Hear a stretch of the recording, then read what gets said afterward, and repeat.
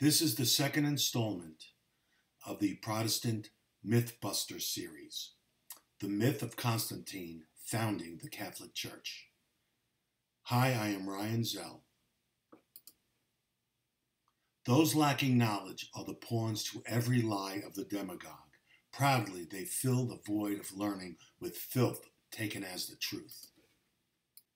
The myth that Constantine invented Catholicism is a common calumny spread by Protestants, particularly in the United States, where an undercurrent of anti-Catholicism has existed since the Pilgrims brought with them the vitriolic Geneva Bibles.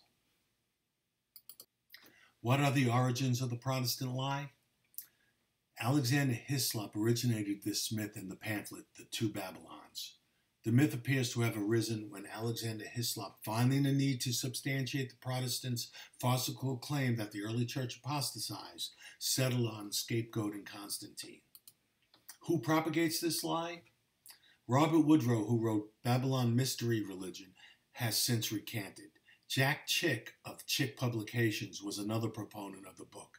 Jehovah's Witnesses quote from it extensively. Many independent preachers and other anti-Catholics have propagated this lie as well. One must ask, who believes this lie? This calumny is held as being true by Seventh-day Adventists, Jehovah's Witnesses, fundamentalists, and many non-denominational Protestants. Other non-mainline Protestant groups buy into this view. Most who believe in this myth are of the lowest strata of society, intelligence, and education. What evidence for this lie? Unlike most myths, this one is unusual in being that the proponents do not provide any evidence other than their repeated and loud assertion and purely contrived conjecture. This is one of those lies told where the hope is that the louder and more forcefully one asserts the lie would become the truth. We call this the big lie. Who was Constantine? Well, Constantine was son of Constantius Chlorus, who would later become a Roman Augustus, and Saint Helena, a Christian slave. Upon his father's death in 306 AD, he was made a Roman Caesar by Galerius, rising to the Roman Augustus in 309 AD. Together with the Augustus Licinius, he proclaimed the Edict of Milan, granting Christianity status as one of the legally recognized religions in the empire. He prohibited Christians from taking part in pagan festivals and rituals. Sunday was proclaimed a general day of rest. What are some of the claims made? 1. Constantine founded Catholicism on paganism. 2. Constantine changed the day of worship to Sunday to worship Sol, a minor sun deity. 3. Constantine was the first Catholic pope. 4. Constantine presided over the Council of Nicaea. 5. Constantine made Catholicism the official religion. 6. Constantine built the first churches. These are just a short list. Let us examine the silly Protestant claims using history and logic, starting with the last in reverse order. Protestants claim that Constantine built the first churches. Prior to Constantine, there were only house churches. The reality is that churches existed prior to Constantine becoming emperor. Archaeologists have discovered churches in Jordan, Syria, Lebanon, and Israel, which have been dated prior to the reign of Constantine.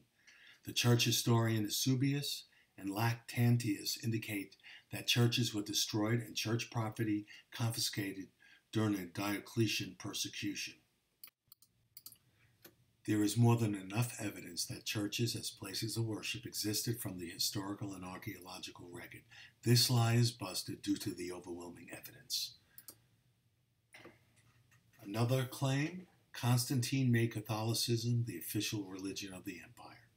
Constantine did not make Catholicism the official religion of the empire. That was left to Theodosius I, who proclaimed the Edict of Thessalonica in 380 AD, in which he decreed that Catholicism was the sole officially recognized religion in the empire. Constantine, together with Licinius, proclaimed the Edict of Milan in 313 AD, which granted Christianity status as a recognized religion. The Edict of Milan followed the Edict of Toleration, decreed by Emperor Galerius, which ended the Diocletian persecution of Christians. The Romans were a legalistic society. Edicts were required for making or breaking laws. There is no evidence that Constantine made Catholicism the official religion of the empire. Even if hypothetically he had done so, so what? There were many European states where Protestantism was the official religion. This claim is based on a historic error which has no basis in history. This is an easily busted lie because we know with absolute certainty that Christianity became the sole religion of the empire in 380 AD, decades after the death of Constantine.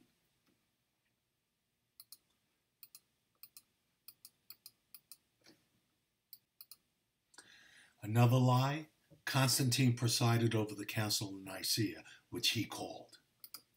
The First Ecumenical Council of Nicaea was called by Constantine as he wanted to keep the empire united, and the Arian controversy was causing division. Many considered Constantine and his family Arians. The sole exception was his mother, Saint Helen, who was Orthodox in her belief. The Pope of that time was Saint Sylvester I, and he suspected Constantine of Arianism, and he appointed Hosius of Cordoba from the province of Hispania as a presiding bishop instead of a bishop who would be easily influenced by Constantine.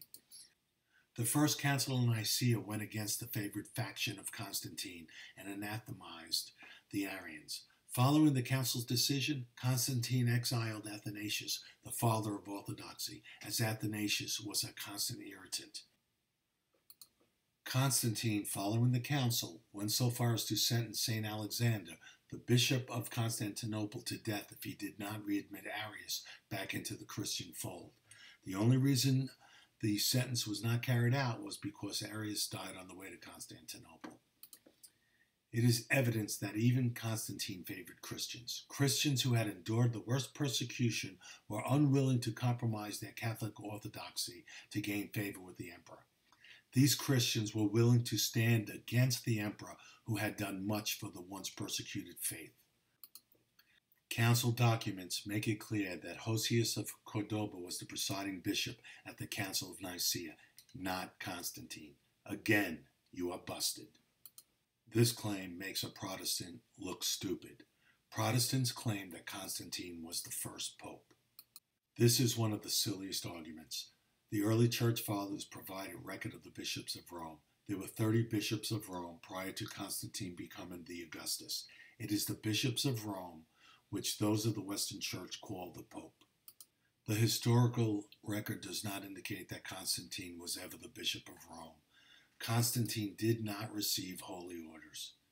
Again, busted. Here is another claim. Protestants claim that Constantine changed the day of Christian worship from the Sabbath, Saturday, to Sunday to honor the pagan deity Sol Invictus. Perhaps the Protestants should begin by reading the Bible. The reason the early Christian church worshipped on the first day of the week instead of the Sabbath, because the first day of the week was the Lord's Day, the day Christ resurrected. The Bible makes it clear that the early church worshipped on the first day of the week. Let's look at Scripture. Acts 27. And on the first day of the week, when we were assembled to break bread, Paul discoursed with them, being to depart on the morrow, and he continued his speech until midnight. In 1 Corinthians 16, verse 2, on the first day of the week, let every one of you put apart with himself, laying up what it shall well please him, that when I come, the collections be not then to be made. In the Roman pagan pantheon, Apollo was the deity who governed the sun and was represented by it. However, Apollo himself was not the sun itself. Romans were pantheistic, but they were not astrolotors. Astrolotory was generally not practiced by the Romans. The cult of Sol Invictus did not worship a Roman deity. It was introduced and supported by an Eastern kingdom. The cult of Sol Invictus were astrolotors, worshipping the sun as a god. Solus was a Latin nominative, for the sun and used for centuries prior. Sol Invictus is the Latinized name for the deity of the cult. The cult of Sol Invictus did not worship their deity on Sundays, as the 7-day week was not yet introduced. Rather, the day of worship of Sol Invictus was Ante Diem 17 Calendius Janarius, which is December 17th. The Roman month was divided into calends, nuns, and ides, and not 7-day weeks. Some Roman military personnel who had served in the far eastern Roman provinces belonged to this cult. They settled in Rome and were officially granted status as a recognized cult in 274 AD by the Augustus Aurelian. Constantine had no ties to the cult of Sol Invictus, as he had been in the Roman military in the far west, Hispania, Britannia, and Gaul. In 321 AD, Constantine introduced the 7-day week, which was used by the Christians and the Jews. When Constantine proclaimed the 7-day week, he also decreed that Sunday would be a day of general rest in the empire.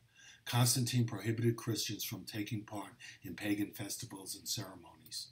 When one looks at the facts, it is obvious to a sane, rational person that Constantine was not a pagan, but a Christian, with perhaps Arian sympathies by conviction. Most persons would not be able to debunk this myth, as it requires specific knowledge. Constantine did not make Sunday the day of Christian worship, but rather decreed Sunday a general day of rest, as it was already the Christian day of worship.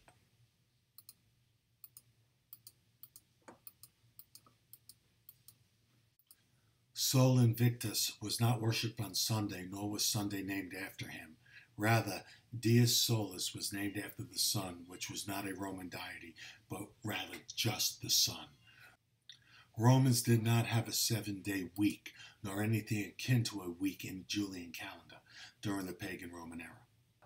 Let's look at this next Protestant myth more closely. Constantine founded Catholicism upon paganism. Catholicism already existed. Early Jewish Christians used the word Catholic to differentiate those who held the Orthodox beliefs from the heretics.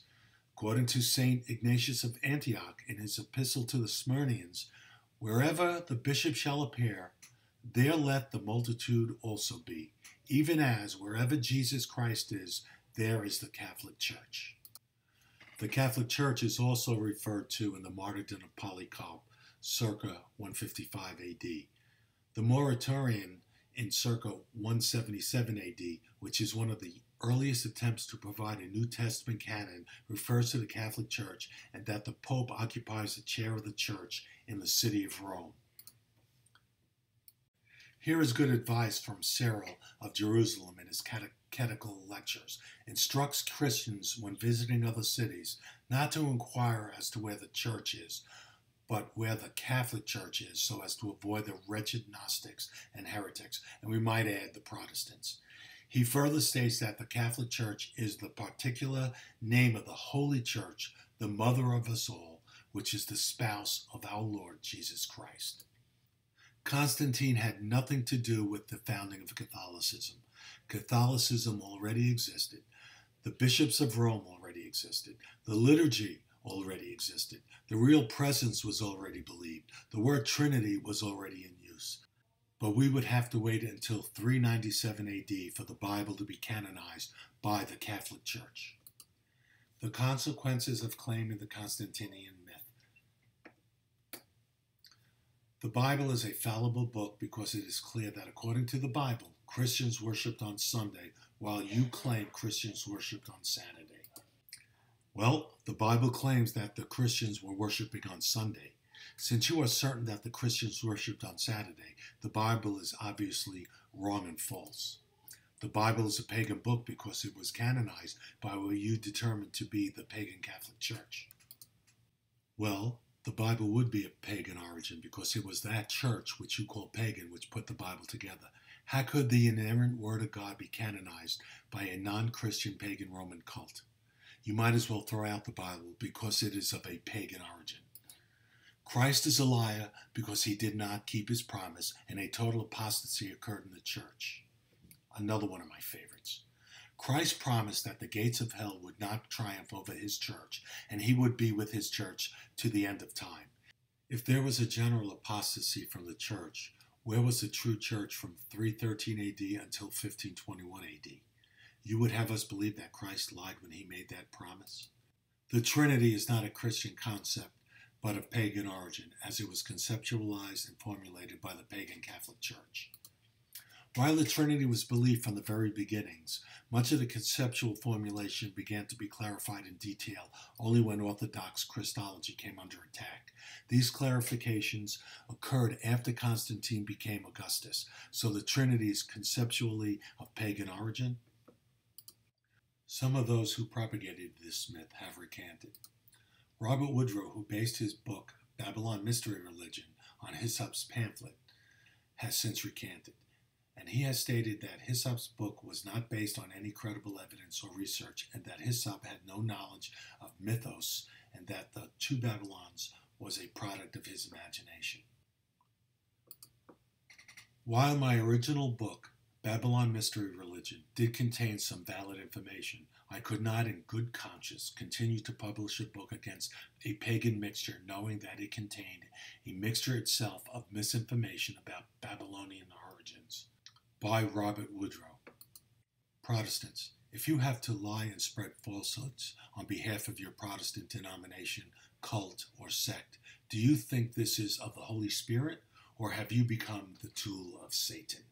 Said with all Christian charity.